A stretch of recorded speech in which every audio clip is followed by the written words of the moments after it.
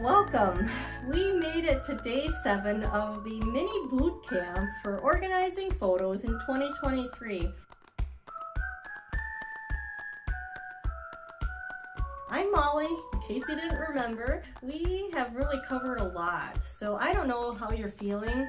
So I'd love to hear from you. Just drop a comment about what you think so far, what you've learned, and maybe what you need to know yet, because that'll help me plan future programs. Today's topic is saving last month's photos. This is such an important habit, and it really helps position us well at the end of the year if we've done it. We can end up with 12 folders, of our most important pictures, and it might help us make an annual photo book or the calendar for the following year, or even pick pictures for a memorable holiday card.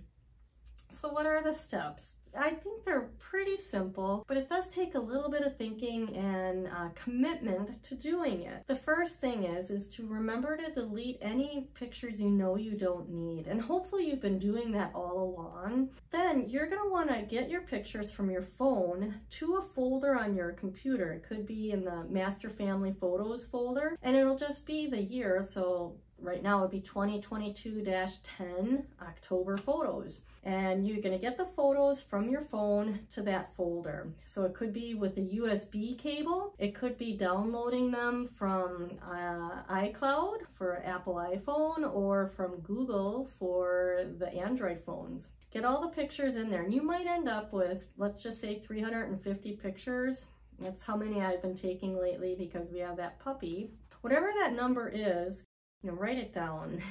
Just fun to kind of see where you start. Then go through it and really start looking at what you can let go as well. All the repetitive pictures, the photos for information.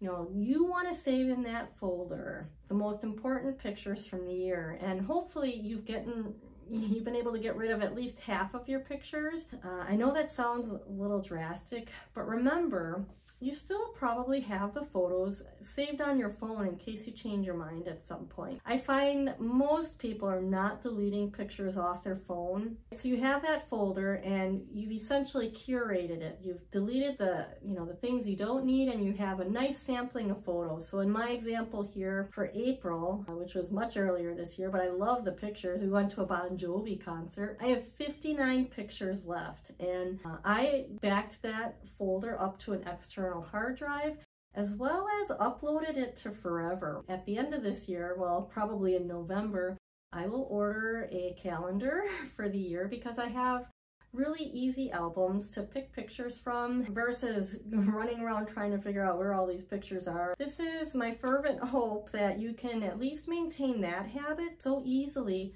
4 months can be gone, or even 3 years. So let's save our photos monthly, okay? Wrapping up this little lesson, I have some takeaways for you. Save last month's photo, and that would be October's pictures. Send me a screenshot to hello@pixologieinc.com. I will enter everybody who sends me a screenshot of their last month photos, whether it's in the folder or on in Forever. Send me a screenshot, and then I will enter everybody into a drawing for a $50 gift certificate to Forever. And I'd love to announce your name because you saved last month's photos.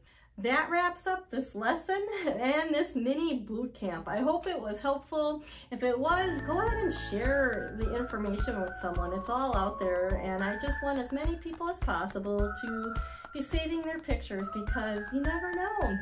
Photos can really make people happy, and that's what life is all about, right? Delighting each other, and I think that's what memories do. Delight.